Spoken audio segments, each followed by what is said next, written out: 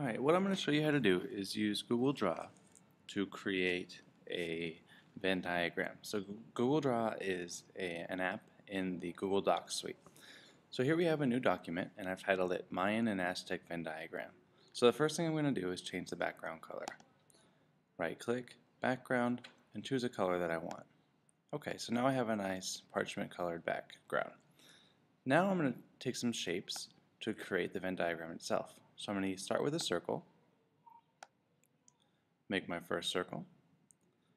Next, you want to change the color here so that the circle is transparent so you can see the overlap. Now I'm going to make a copy of that circle, Control C, paste another circle, Control V, and then move it in place so that we have the Venn diagram. Oh, it looks like we should make it a little bit larger. Alright, so now we have our circles in place for the Venn diagram. Now we're going to give it a title.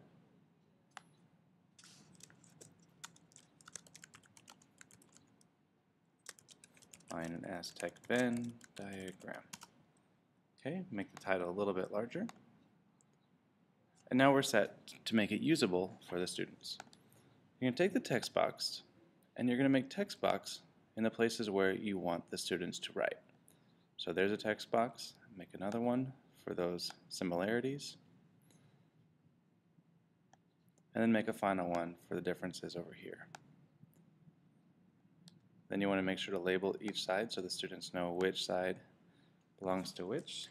So this would be Mayan facts. And over here would be Aztec. Alright, and now we're ready to make it shareable so that the students can make a copy of it and then use it themselves. So what I usually do is I change the document title and put master in parentheses so that the students know that this is the master copy. Next, you want to make it shareable.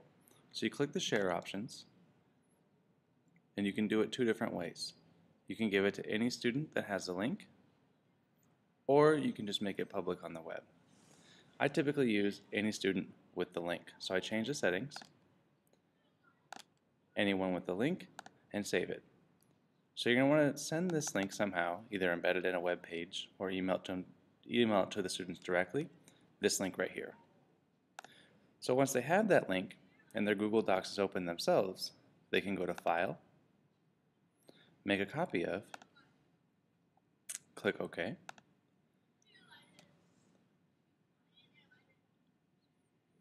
and now they've made the copy or the document their own.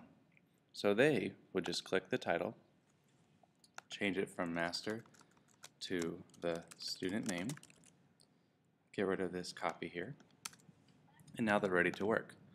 So when they want to write in the facts, they would just double click and then write fact 1 or whatever fact that is. Double click over here if they want to write fact 1, and then click in the center if they want to do a comparison. Write fact here. So this is one way that you can use Google Draw to create a graphic organizer, in this case a Venn diagram.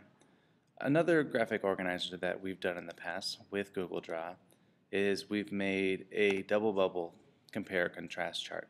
So here's an example of a student work where this student was comparing the Aztec society and their practices and ceremonies and religion with that of modern day society. This was set up the same way with shapes and then putting the text boxes over the top of the shapes so that the students can just double click and type in their information. Here, obviously, this is embedded on a website. So what this student did was when he or she finished creating the diagram, they went over here to share and then went through the publishing options to actually embed this document into their own blog. So they can select, she looks like he or she selected Medium, took this source code, embedded it into her portfolio. So that's how you use Google Draw to create graphic organizers.